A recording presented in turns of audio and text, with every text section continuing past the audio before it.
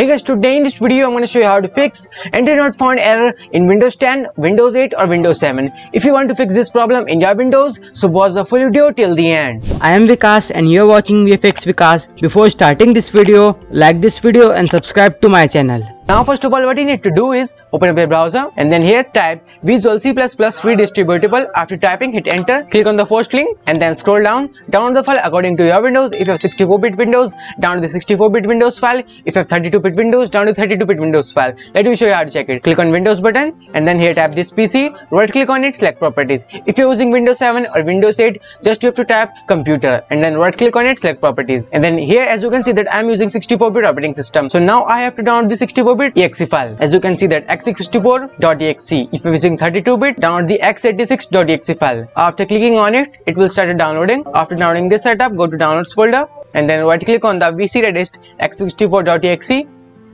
Select run as administrator. Then here select the I agree to the license terms and condition and then click on install. And then this will take a little bit of time to install in your PC. It depends on a system how much time will it take. After completing the process, it will look like this.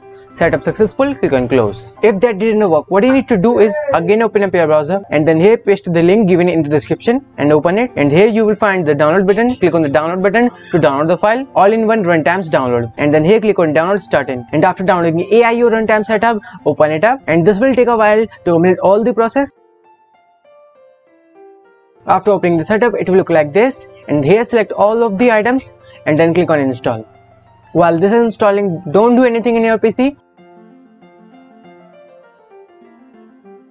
After completing the whole process, it will look like this. After applying all the steps, again open your application and comment me if your problem solved or not. So if you guys like this video, if you like my video, don't forget to subscribe my channel. Thanks for watching and don't forget to hit the bell icon. If you have any query or question, comment me down below.